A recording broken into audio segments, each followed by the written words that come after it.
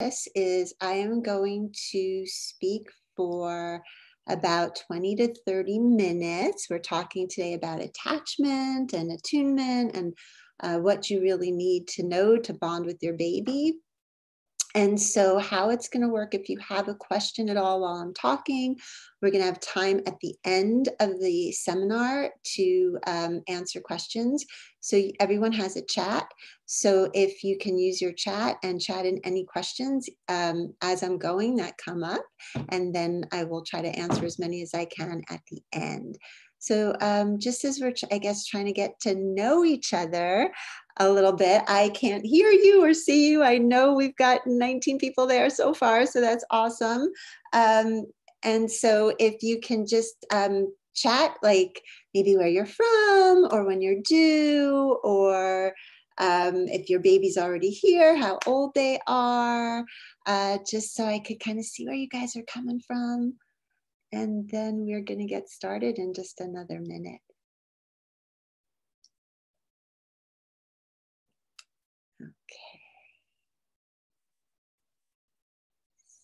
So, okay. Okay, oh, I'm getting some chats. Let's see. Some, okay, oh, I'm getting a lot. Great, 37 weeks pregnant, 38 weeks from Long Island. I'm from Long Island initially. Been in California for a very, very long time, but actually grew up on Long Island. Great, Cincinnati, Ohio, 16 weeks pregnant from Canada. Awesome. Great. So, oh, someone's due right after Christmas.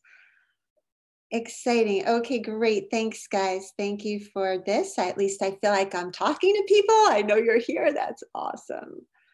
Okay. All right. We are going to get started. So, okay, so we've got a lot of people who are expecting. So the first thing I really love to talk about is expectations with bonding, because what happens a lot, which is really understandable, is that we all have this, well, not all of us, but most of us have this image in our head of the moment our baby comes into this world. And we are given that beautiful little baby to hold, and all this amazing love is just going to pour right out of us, and we are going to feel this instantaneous, amazing bond like we've never felt before, and we are going to absolutely feel this protection and love and connection for this baby. Right, so that's what most of us are expecting. And yes, there are some people who do have that experience. And if you are one of them, that is wonderful. And I love to hear that. And it's a terrific moment. But just as many people do not have that experience. So maybe your pregnancy and delivery didn't go quite as you had planned. Maybe you had a hard labor. Maybe there was a C-section that was unplanned. If you're a partner, maybe it was just really emotional seeing your partner go through labor, or if they had a C-section, worrying about them.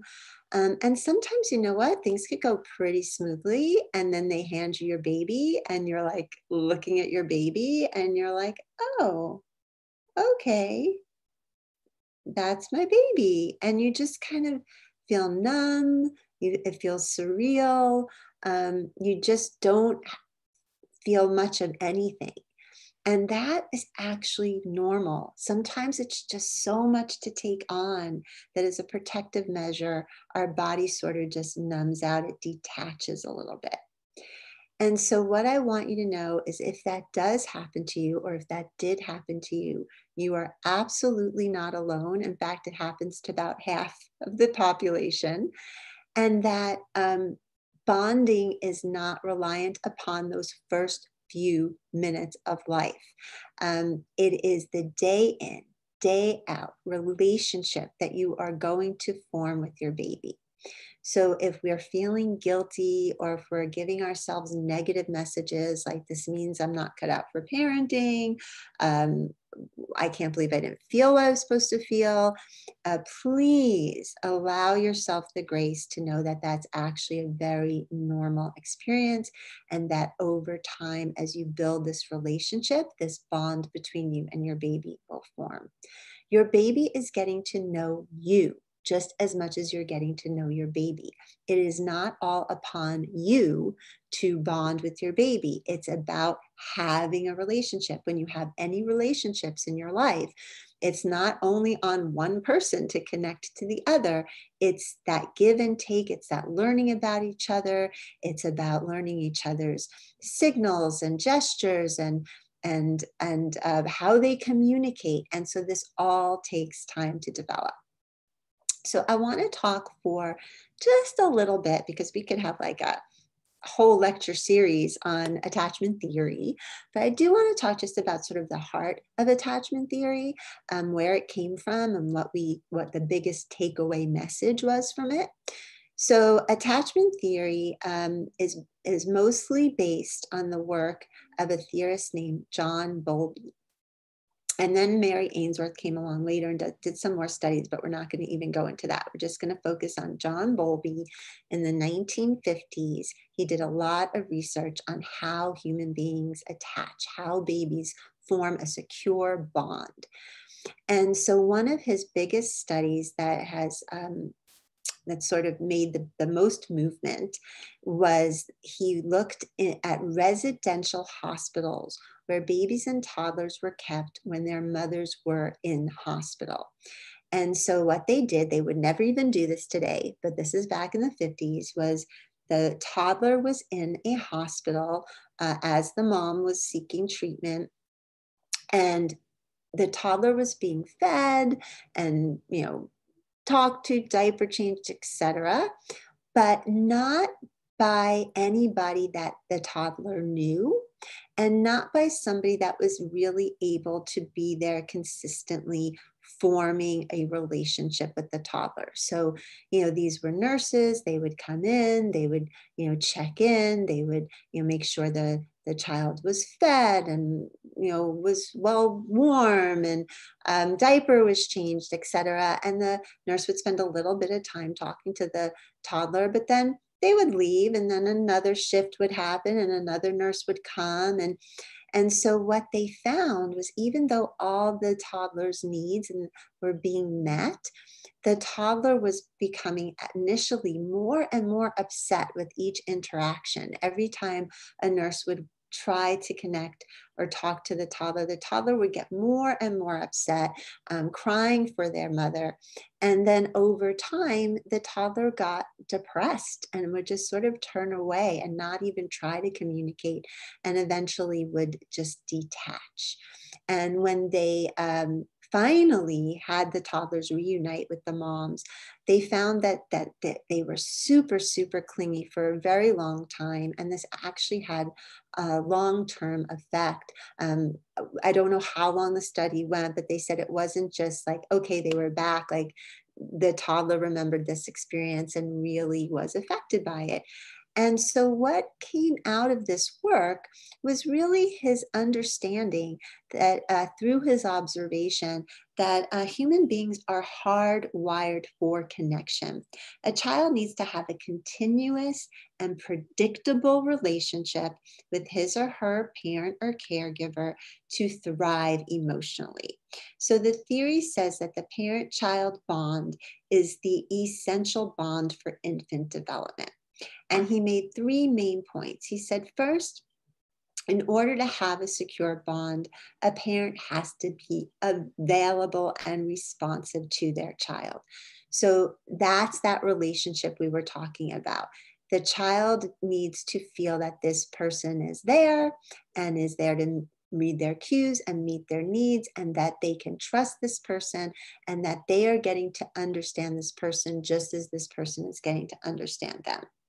Second, he came to the conclusion that this first relationship is sort of the basis in which all other relationships follow. So he felt that if you had a secure bond with your child, then your child would thrive with a healthy sense of self-esteem for future relationships. If there was an insecure bond in childhood, then it would be more difficult for as an adult, for that adult to make healthy choices in relationships. And then thirdly, he said that the confidence that a child feels is built on experience. So it's built on um, needing that help to survive, getting it, knowing that a parent was coming, that someone was there to attend to them, to read their cues, to respond to them appropriately. So when the child built that sense of trust, then that child built an inner sense of self-confidence. So then that child would be able to go out into the world and be independent and self-sufficient and resilient. So that first relationship, in knowing that availability, in trusting that someone was there for them in the world, is what enabled them to then have a good sense of self later on. So this sounds really good, I think, in many ways, but I also think it can sometimes feel like a lot of pressure, because what I get asked when I do my Parent in Me classes, oh, and I just realized I never introduced myself. Oh my gosh, I'm so sorry. So I'm going to do that in 1 second. But what I get asked in my Parent in Me classes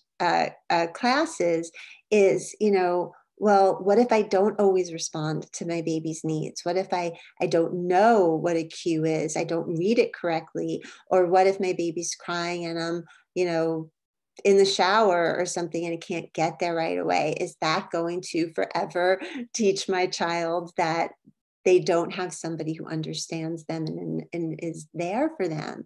And so, of course not. Of course not. That is not what that means. So I'm going to just take a step back. I feel so silly, but I think in coming on a little late because I couldn't get on, I completely forgot to introduce myself. So let me take a minute to do that. Hello, everyone. I am Dr. Jill Campbell. I am a licensed psychologist who specializes in maternal mental health, parenting, and early childhood development. And I am the curriculum director at the Pump Station and Nursery. The Pump Station and Nursery is a retail store and parenting center. We have it all. We have all your baby needs. We also have all the services and classes. And so we are located in Santa Monica, California, and we have this amazing Parent in Me program. And so one of the things we talk about in the program is attachment and bonding. So I'm so sorry, I forgot to say that. Please, please, please forgive me. Okay, so now that I said that, let me go back to what I was saying. It does not mean when Bowlby talked about needing this person who is going to read their baby's cues for the baby to feel a secure attachment bond in the world. It does not mean that you have to get the cues right all the time. That is impossible. And what research has since showed us is what's way more important than always getting it right is just showing up, is just being present. And in time, we are going to learn more. And today we are going to talk about a few things to hopefully help. But if you get the cues right about 1/3 of the time, you are doing an awesome job. Okay, so you do not have to get it right all the time. It's more about showing up. So then I say that, and then you're like, well, what about in the moments that I can't show up? Do I have to be there 24/7? I'm planning on going back to work. What is that going to be like? So again, it's a sort of generalized sense of being present. It's more about when you're there that you're really able to give your child your conscious ability to listen, to be calm, to respond. It's not about you having to be there physically 24/7. If you are at work, you will probably have your partner there, or you will have a nanny or a daycare or grandparent, and this will be somebody else who's going to form a bond with your child as well. So of course, parents are forming that really close, special attachment bond, but then a grandparent, a daycare center where there's the same people they see every day, or a nanny, they're going to form a secondary bond to your baby, which is very different than in these studies where these nurses were rotating and were not getting to know these children. So it is actually good for your child to have a community of people that they can get to know and understand, because then they feel like the world is a bigger, safer place. Okay, so can we sometimes let our babies cry? So this comes up a lot too, right? Because we're talking about, well, meeting their cues and reading their cues and meeting their needs and letting them know somebody's there. So yes, that is our goal. We are trying as best we can to do that, but we are not going to be able to do that all the time. And the fact is that these little bits of time that a baby cries, either because we're there and we just don't know what to do to help, or because maybe like we're in the car and our baby's in the back seat, or we're in the showers, I mentioned before, and our hair is full of shampoo, and our baby cries and fusses for a little bit of time until we can get to them. What might happen is your baby might, in those little bits of time, figure out how to self-regulate. They might start sucking on their fingers. They might look at a ceiling fan. They might move their legs a little bit. And so those little bits of time where they have that ability to learn how to self-regulate is going to grow. And so you are not going to spoil your baby by picking them up and helping them every minute. And you are not going to teach your baby that nobody's there for them and they're going to have an insecure bond if you allow your baby at time to time, from time to time, to try to self-regulate, whether because you're just watching and observing to see if they could do it and you're giving it a few minutes, or you literally can't get to them every second. It's all okay. Babies are much more resilient than that. We're talking about this general relationship that we're forming with our babies. Okay, so I want to talk about a term called primary maternal preoccupation. So we're going back to the 1950s again, to an analyst named D.W. Winnicott, who studied mommies and infants. And I know this is like geared toward the mom, but please look at it as the parent, and dads absolutely need to be bonding too. And we could have two dads, and that's all great as well. So the research kind of focuses on the mom, but I really want you to reframe it as just the parent, right? So he talked about that starting actually even before birth, and then the first few months of life, parents go through what they call primary maternal preoccupation. Now, if you're carrying the baby, there is a little bit of a difference in that because of the hormones that happen while you're carrying a baby, that actually wire your brain for sort of being on high alert and paying attention.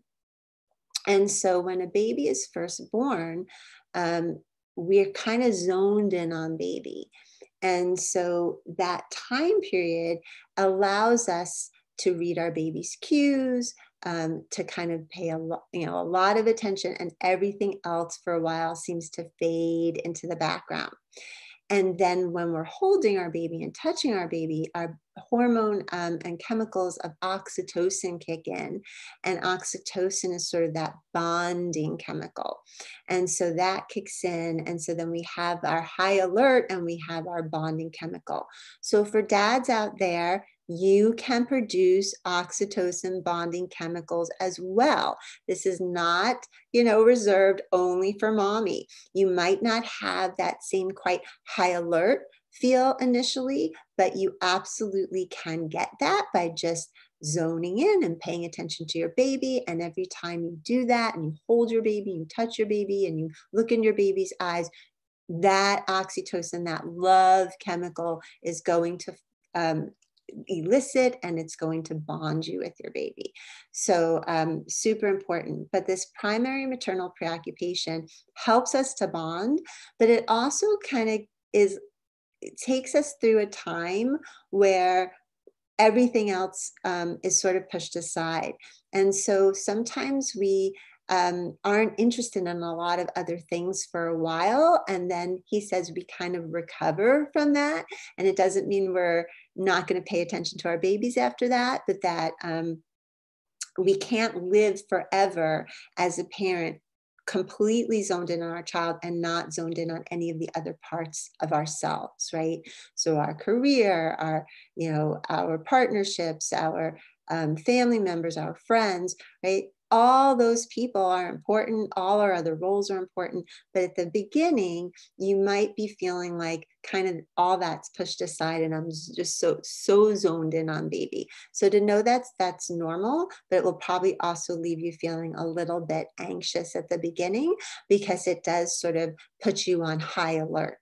And so last thing I'm going to say about D.W. Winnicott is he also came up with the term, which is super important, called the good enough parent. So what he said is, yes, we go through this primary maternal preoccupation state. We zone in on baby initially. It helps us to read their cues.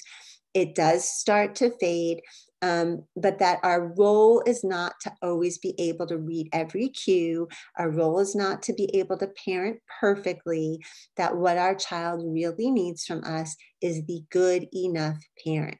They need a parent that can be responsive and can show up and be there, but not always get it right. If we got it right all the time, every single thing, then in time, that's actually a lot of pressure to put on our children, right? We don't want to model to our children that they have to be perfect because they have a perfect parent who knows how to meet everybody's needs perfectly all the time. What's really more healthy is to show your child that you show up, but sometimes you make mistakes and sometimes you don't read cues right or you don't get things right. And then you can come back and you can repair and the relationship is still solid and you can talk about it and communicate and that attachment is still very much there. So again, attachment and secure bonding don't require you to read every cue right or to be the perfect parent and know what you're doing all the time. So please take that in. Okay, so let's talk about some tools for bonding. So the biggest tool that I like to talk about is just skin to skin touching, just holding your baby, right? So mamas who are breastfeeding are going to get a lot of this, which is wonderful and terrific. If you're not breastfeeding though, holding your baby and giving your baby a bottle and maybe just having the skin to skin touch.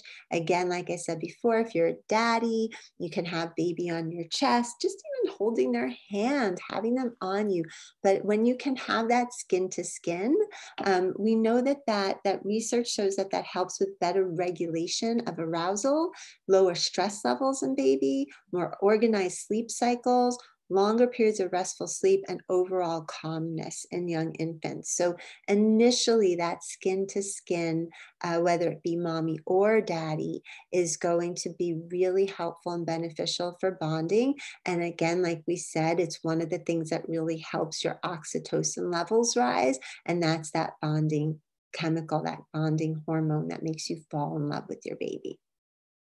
Okay, second, eye-to-eye contact. Babies can see about 8 to 10 inches in focus when they're first born, which is actually just sort of the distance between you and your baby if you're holding your baby. So babies love to stare at your face. They love to look at your expression.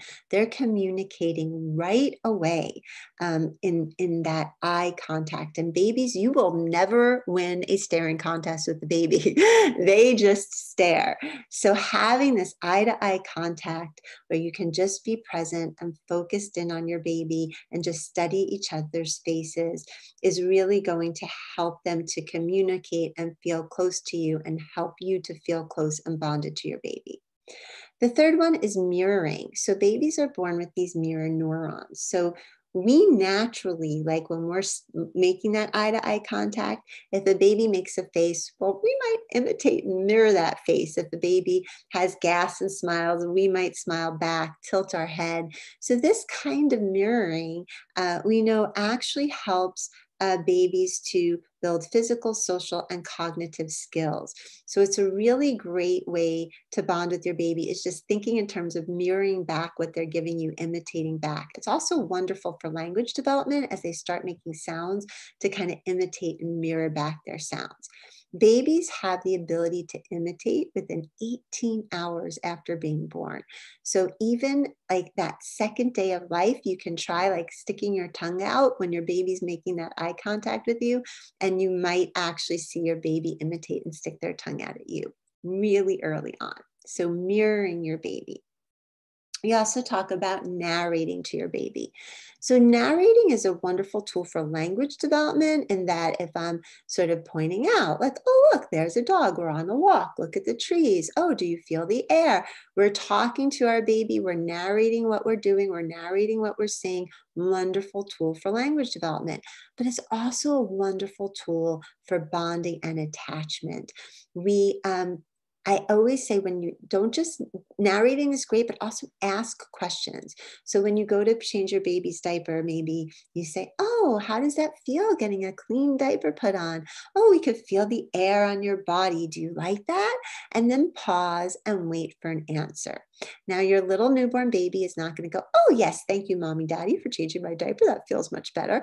But they might look at you and tilt their head. And as they get to about 6 weeks, when we get that first smile, which is huge, everybody, when you get that first smile, you feel like, oh, look, we're connecting. Because before then, babies sometimes just look like they're staring blankly at you because they don't have the ability to smile yet.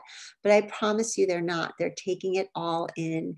And so you might get a sound or a smile eventually, or some type of communication back. And so practicing narrating from the moment that, the earliest moments you can. And we also know parents will report like, oh, if I talk about, like, I know you don't like getting in the car seat, but if I talk about, okay, we're going to get in that car seat, are you ready? And they talk about that transition to the car seat, like, all right, we're buckling you in, here's the click, that their babies tend to cry a lot less, and they actually tend to participate more. So as much as you can, narrating, talking to your baby, asking questions, waiting for a response, that's going to build that strong bond between you and your baby. We talked about touch with skin to skin, also massaging your baby is wonderful. We know that babies that are massaged cry less, they soothe faster, they sleep better, and it helps relieve gas and colic a little bit from all the tummy stuff with the massage. So it's wonderful. It also helps with body awareness. So touch with skin to skin, and also with massage. And then the last thing I want to talk about with the bonding tools is that so much of bonding is just getting through the hard moments. It's about having a baby that's crying and they're not hungry, and you don't know what they want, and you're looking at them and you're talking to them and you're holding them, and you just get through it. It's a hard moment, but I've talked to so many parents that will say, once we get through that moment, I feel more of a connection. Like, we got through this together. We're a team. We kind of figured this out. And what happens a lot with new parents is that when baby starts to cry, especially if mom is breastfeeding, dads will be like, here, take the baby, baby's crying, you know what to do. And then mom, because they are the ones doing it a lot, the baby does kind of calm and soothe in the mom's arms. But if your baby is not hungry and you're a dad, try to stick it out. You will find your own ways to soothe and calm. Maybe it's bouncing on the bouncy ball, or swinging them, or singing to them, or shushing in their ear, but you will find your ways. So don't think in terms of handing baby off to mommy unless you really know that it's time for that baby to nurse. Okay, so we're going to talk about next is baby states of alertness. So I like to talk about this because it just gives you a little clue into sort of understanding your baby, maybe what direction to go in as far as what state they're in and what they might need from you. So we're going to talk about awake states and then sleep states. So the first awake state is the calm alert. So this is the state when baby's awake, but they're calm, their eyes are open. They usually are kind of dancing a little. They're making that eye contact with you, right? And this is when you can sing songs, you can do the little massage, you can talk to your baby, and your baby's going to take that in and engage with you. So it's a beautiful state of alertness, is that calm alert. But then they go into active alert. And active alert is when they start to kind of fuss, right? So they might get a little fussy, they might start stretching their body, they might arch. And so that means that they need some kind of change. A lot of times parents go immediately to it means they're hungry. They might be hungry, but it could also be that they're tired. It could be that they're overstimulated. It could be like they're bored and they want a different scenery. Although babies don't really get super bored. So, but it might be like, okay, let's go out and get some fresh air. So thinking in terms of that doesn't necessarily mean they're hungry. Think about, okay, when was the last time we fed, and is it time to feed? But thinking of it as just maybe what change, and then tuning into, what change you think your baby might be needing at that time. And then there's crying. And once they're crying, they're upset. And then what we know when we talk about sleep is that the first sleep state is drowsy. And so if our baby goes into crying mode and they're tired, now they're overtired. And it's 10 times harder to get an overtired baby to sleep than a tired, drowsy baby. So in the state of drowsy, we're going to look for like little red eyebrows or little red eyelids, or a slight staring off, or a yawn, or maybe they're looking in the other direction, not making that eye contact with you. So that state of drowsy before they go into crying is the best time to try to put them down for a nap or put them down at night. So a lot of times we wait until they're really crying and then we go, oh, they're tired, but it's 10 times harder to get an overtired baby who's crying to sleep than if you could catch them at that state of drowsy. So looking for those signs of drowsy. Then we have two states of sleep. There's quiet sleep and there's active sleep. So quiet sleep is non-REM sleep, and their breathing is even. And that's that term, sort of sleeping like a baby. They look peaceful, they look beautiful, they have even breathing.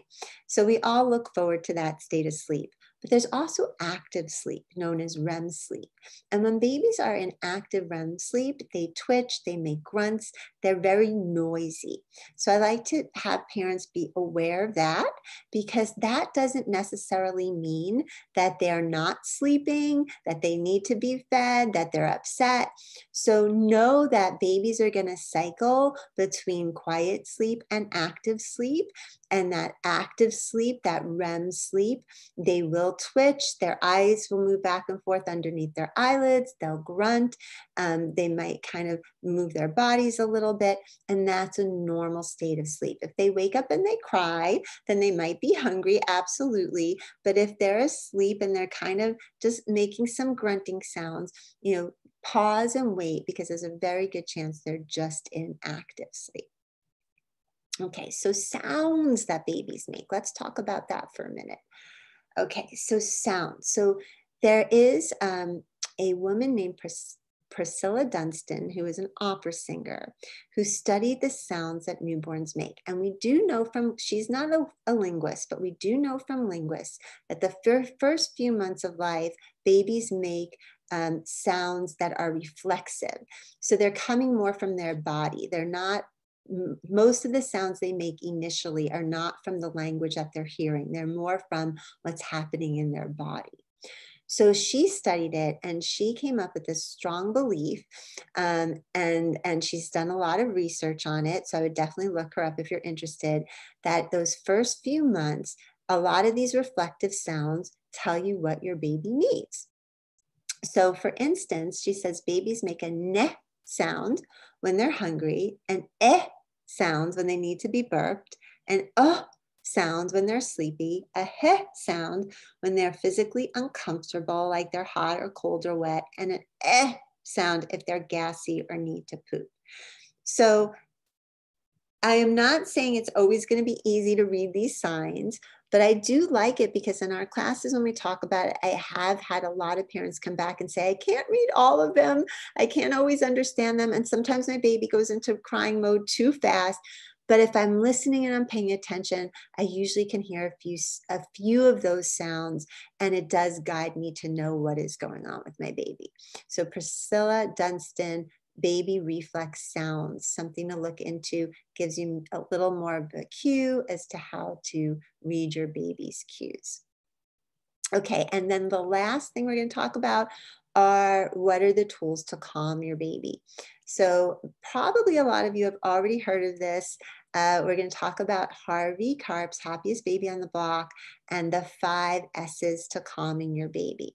So the 5 S's we've been doing forever. We've been doing like centuries ago, but Harvey Karp, in his writing, in his work, The Happiest Baby on the Block, he talks about how when babies are first born, they're not really yet ready to be in the world. So he says they're kind of like fetuses outside of the womb. And so everything is reflexive, like we just talked about with the sound reflexes. And so their hands, their fists are like this. And so they don't have a lot of ability to regulate their affect and arousal. So he said these 5 S's, which we've been doing forever, are the way to calm a baby. But what he noticed is that if a baby is really overstimulated and unconsolable, that doing all 5 together, with pretty high intensity, often sets off the calming reflex. So just going to go over that quickly. We have swaddle.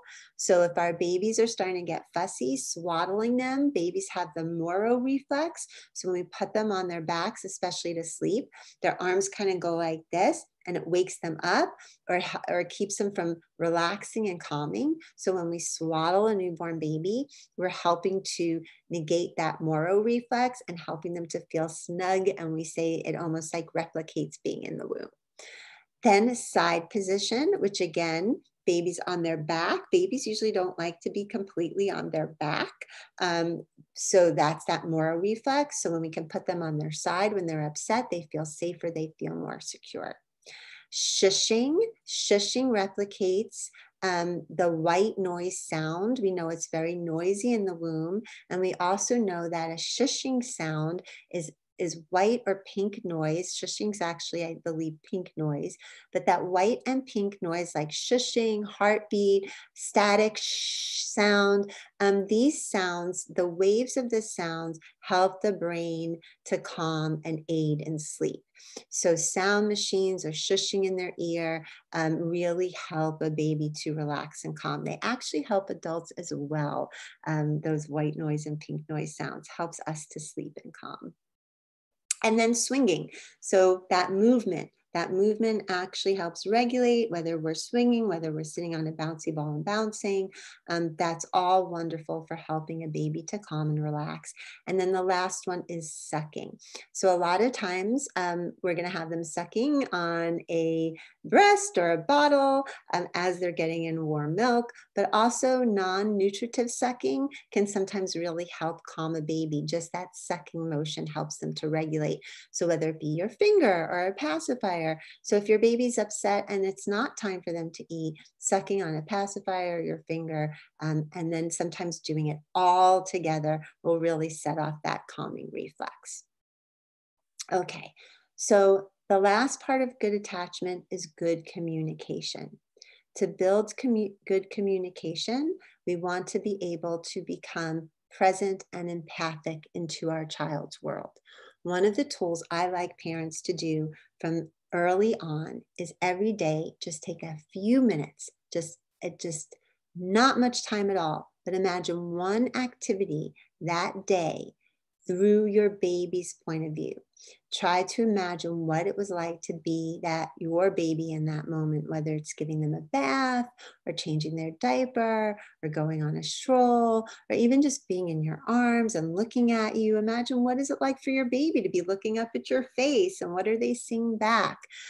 We know that this is what helps us to kind of pause and to calm and to be empathic. And as soon as we can be empathic, we're going to be more open, we're going to be more curious, and it's going to allow us to remain calm when we are trying to figure out our baby's cues. If we go into, well, what time did they eat? And what did they last do? And we start going through this whole list of questions in our head and panicking, our cortisol levels will rise, we become stressed, we get flooded with stress hormones, and it's so much harder to read our baby's cues. When we can breathe, when we can take in a moment to be empathic, to be curious, to be open, we remain calm. It's going to be a lot easier for us to figure it out. But remember, you're not going to figure it out all the time. That's okay. Baby just needs that relationship with you. Okay, guys, I know I went a little over. I'm going to check our chat and see if we can read some questions. So let me see. Okay, so I got, how early can you start baby massage? You can start baby massage really early. You don't initially need to use like oils and lotions, but just kind of doing like a little, if you could see, like rubbing their tummy, kind of straight, going down their arms. I'm not like an expert. We actually do have an expert named Barbara Zimmerman at the pump station, who is a infant massage expert who can probably answer that question better than me. But simply like that touch and that little rub and massaging their belly and their legs and feet, you can do, very early on. Okay, I'm not seeing, let me see any other questions. I have one here that came in before, so I'm going to read this one, and it says, I'm expecting due soon. From friends who had their babies, I heard a lot about babies just want to be on mommy's chest, can only sleep there. So the question is this always good, and how long for? And how do I assure bonding can also take place with my partner when I am the one naturally having more touch points? Okay, so as far as babies sleeping on your chest, newborn babies often do like to sleep on your chest. It has your circadian rhythm, it has your smell. It's like we talked about, it's a wonderful way to bond. They feel secure in the world. Nothing wrong with that. Eventually, somewhere around 5 to 6 weeks, babies developmentally go through their first sort of developmental leap with sleep, where they start to organize day and night a little bit. And so what I sometimes suggest is, if you're trying to promote longer stretches of sleep, is that you might want to, if you see baby is falling asleep, you might want to put them down in their bassinet to fall asleep there, only because that if you hold them for sleep always as time goes on, that becomes their sleep association. And so they think, oh, in order to sleep, it's going to be in mommy daddy's arms for the entire nap. And if you want them to be able to sleep sometimes in their bassinet, if they could fall asleep in their bassinet with maybe the white noise and swaddled up, then that becomes their sleep association. And so they start to associate those things with going to sleep. Now, if you say to me, you know what, I get it, but I love having my baby sleep on me, there is nothing wrong with that. It's beautiful, and your baby will probably get a really long nap. But if eventually you start to feel like, I would like to be able to sometimes put my baby down and have them nap in their bassinet so I can have a little bit of me time, then starting to slowly practice, when you see those signs of drowsy, putting them down, putting on the white noise, swaddling them up, then they will learn they can sleep in the bassinet as well as on you. So I hope that answers that question. and to assure bonding for your partner. I think I touched upon that. Skin to skin for daddy. Daddy taking care of baby, not handing baby back to mommy. And one other thing too is if you are breastfeeding, usually in somewhere between week 2 to 4, you can start giving your baby a pumped bottle of milk.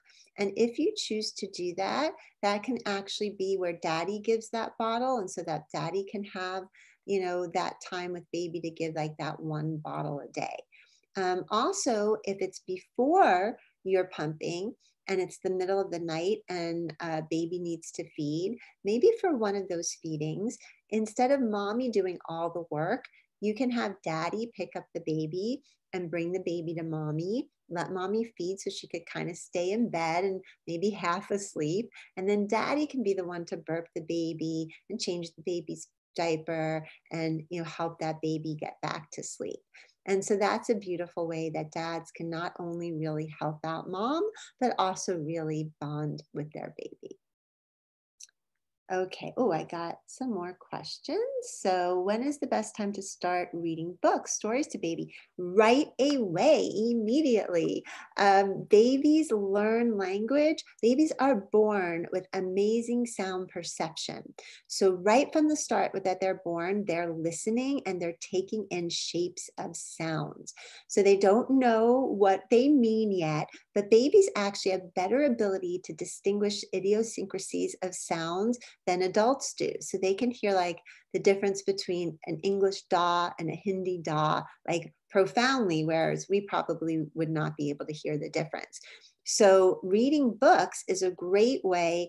When you read a book, you kind of, you know, like talk more dramatically, you make your voice go up and down, you pause, and babies really engage in that. So reading is a wonderful tool. What I don't love, surprisingly enough, is reading to your baby as a bedtime routine to transition your baby to sleep at night. So I love reading books for toddlers, for young children.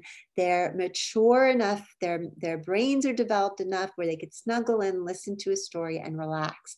But for babies, reading is a stimulating, engaging, active activity.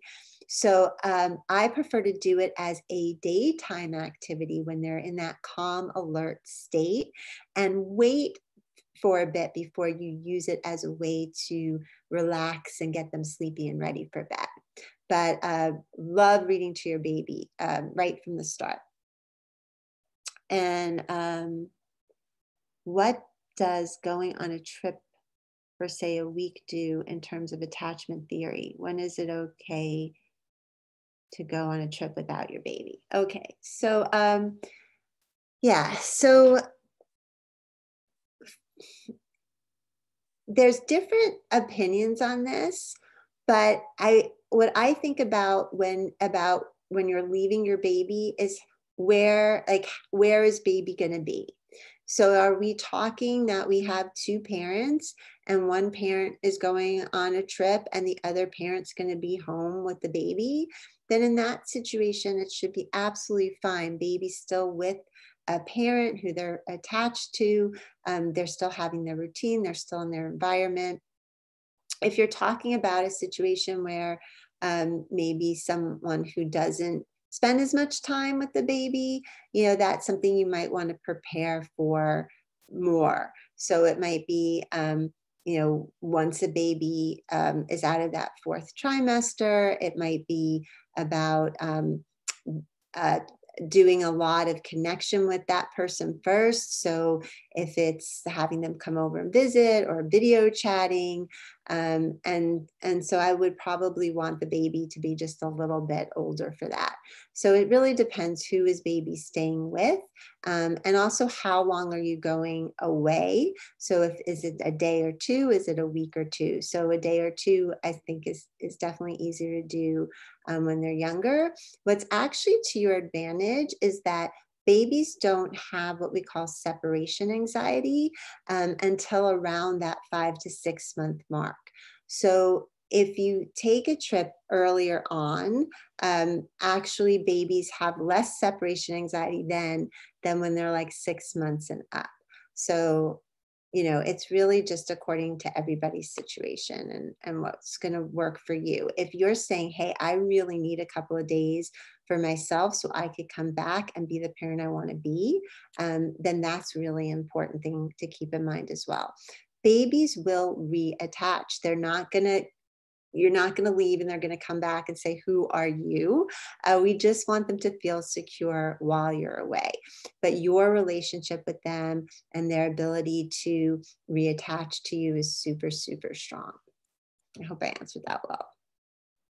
Okay, I'm going to take one more question. Thoughts on scheduling out skin to skin time for daddy each day? Yeah, I mean, that's wonderful. I love that idea. I do really think that when you have a more traditional situation where, mom's on maternity leave and dad's back working, that having a couple of baby activities that daddy's really responsible for is really helpful for daddy bonding with baby. So it might be, that daddy always gives the bath, or that daddy gets up in the morning and spends some time before going to work. So having some scheduled activities, or certainly having some time where you say, hey, this time is your time with the baby for skin to skin bonding, for however your baby's behaving, for helping them through a fussy period, as long as you know that if it's a time, it could be like after mom nurses and you have a 2-hour time before baby needs to nurse again, then that time can be spent with daddy. So yeah, however it works, but I think it is helpful when you schedule something out in advance. It's a lot of things don't just happen organically when you're in the midst of this time with your baby. So when you put things down on the calendar or you make a plan, you're much more likely to follow through because there's just so much going on and everybody's doing so much. So having that schedule does really help. Okay, I'm going to take one last question. Okay, thoughts on scheduling. What does it trip? Is it disruptive? Okay, how might sleep training your baby impact on bonding and attachment experience? Okay, this is a very controversial, but I do teach healthy sleep habits and how to help your baby to through the science of sleep to sleep longer stretches on their own. I would never ever teach it if I thought it would affect your bond or your attachment with your baby. Everybody is different. Everybody is going to have a different way they want to do nighttime with their baby. So some parents will, American Academy of Pediatrics recommends that baby be in the same room for at least the first 6 months, but they recommend them be in a co-sleeper next to the bed. So that's important for reducing the risk of SIDS. Now, some people say, well, I really end up with baby in bed with me a lot because I'm nursing and I like that. So there's a lot of information on how to set your bed up safely for baby. And if your bed is safe and you're enjoying that, that might be a wonderful bonding experience for you. If you're saying, you know what, I need my sleep, I am going to be much more alert and focused and paying attention to my baby if my baby can learn to sleep more independently. And so if you work on some tools to be able to put them down and sleep in their bassinet or sleep in that crib, and you're doing it with responding to your baby, then baby is still going to be securely attached to you. Sleep training does not mean you have to put your baby in a room and close the door and not come back till morning. There's a lot of ways to slowly allow them to figure out how to put themselves to sleep in a gentle way with responding to them, where it is not going to impinge upon your relationship or your bonding with your baby. And again, we talked about bonding is not reliant upon baby never crying. So if you're doing something where, you know, babies may be fussing because they're figuring it out, but you're checking on them and you're rubbing them and you're doing in-crib soothing, just the fact that baby maybe fusses for a bit as they're figuring out how to put themselves to sleep is not teaching your baby that nobody is there, right? You are still responding to your baby. So it's more about baby knowing that there's somebody there and available to them.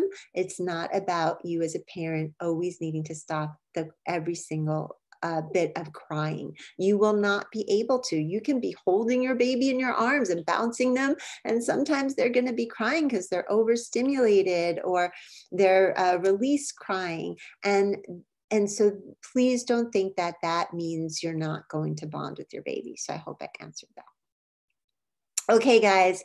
We are up. Thank you so much. I hope that you enjoyed this. I hope you felt it was worthwhile. And I wish you a good night. Take care. Thank you.